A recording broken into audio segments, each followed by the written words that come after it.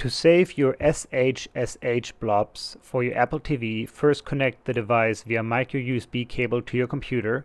Make sure no power or HDMI cables are connected to the Apple TV. iTunes will then recognize the device.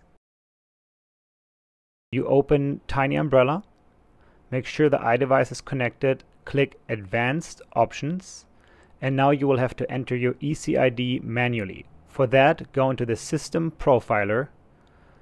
Select USB from the list. Find the Apple mobile device in recovery mode. Highlight your ECID. Copy the ECID to the clipboard. And then paste it into Tiny Umbrella.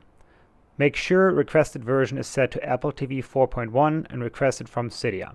Now hit Save My SHSH and you're good to go. Your SHSH will be saved to Cydia and you'll be able to always restore your Apple TV to its original 4.1 firmware.